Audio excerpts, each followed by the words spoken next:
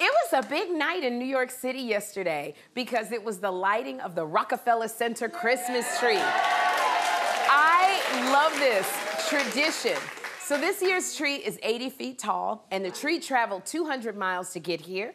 It has 50,000 lights, a Swarovski crystal star at the top, and it was so many celebrities that performed. Cher and Darlene Love sang together, "Christmas Baby Please Come Home," and I love both of them together.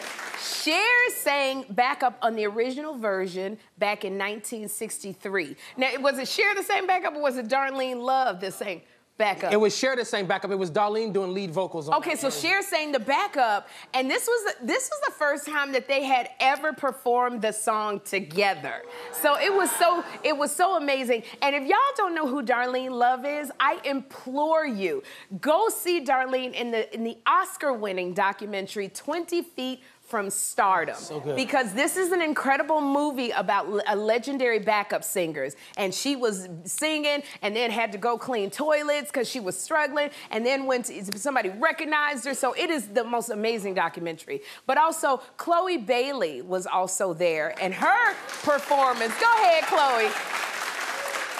Look at these sexy Santas and the elves. Her performance was a throwback to Mean Girls. And I also love it because Keke Palmer was also there looking amazing.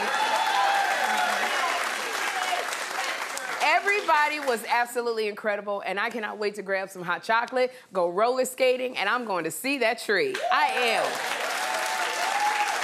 am.